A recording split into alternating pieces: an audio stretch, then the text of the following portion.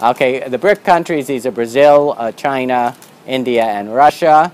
They're all in bear markets. You see that red line's above the blue line, above the yellow line in India. You see the double death cross that took place.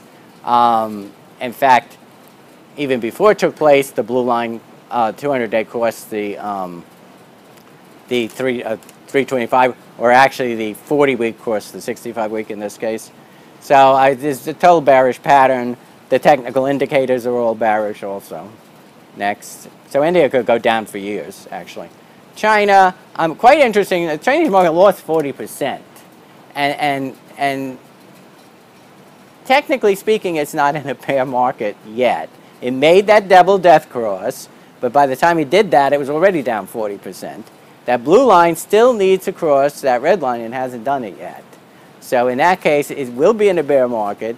And, you know, it was in a bubble. It was in a, not nearly as bad a bubble as 2006. But so when that happens, it actually can go much lower. How much lower, we don't know. But if you start off with 40% lower, it can be 50, 60, 70%, or 80%. So, yeah, China can be, and it can go on for years. So China can get quite ugly. Next. Okay, didn't we just do this? No, you said Brazil. Oh, okay, I thought we were doing India. Okay, it looks exactly the same, doesn't it? Well, it looks the same. No, you've got the red line above the blue line, above the yellow line, which is the bear pattern. You have the double death cross. It turned into the bear pattern. The RSI is below 50, which is bearish. The MACD is below 0, which is bearish. The DMI has been on a sell signal since last May.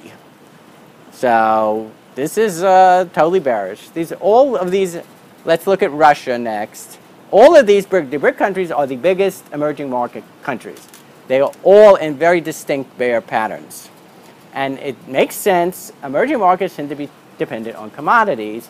Commodities have been in the bear market for like 3 years or so. So it makes sense their stocks should go into bear markets. Russia has been in a bear for about forever at this point. Years, it's longer than this. Chart's only 3 years long. So it has that bear pattern with the red line above the blue line, above the yellow line. And this has been going on, as I said, for years. Everything else is negative.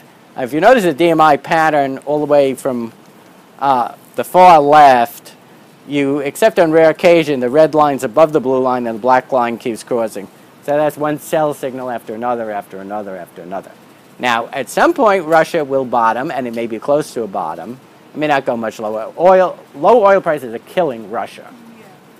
So when that goes up, Russia might also like explode upwards briefly.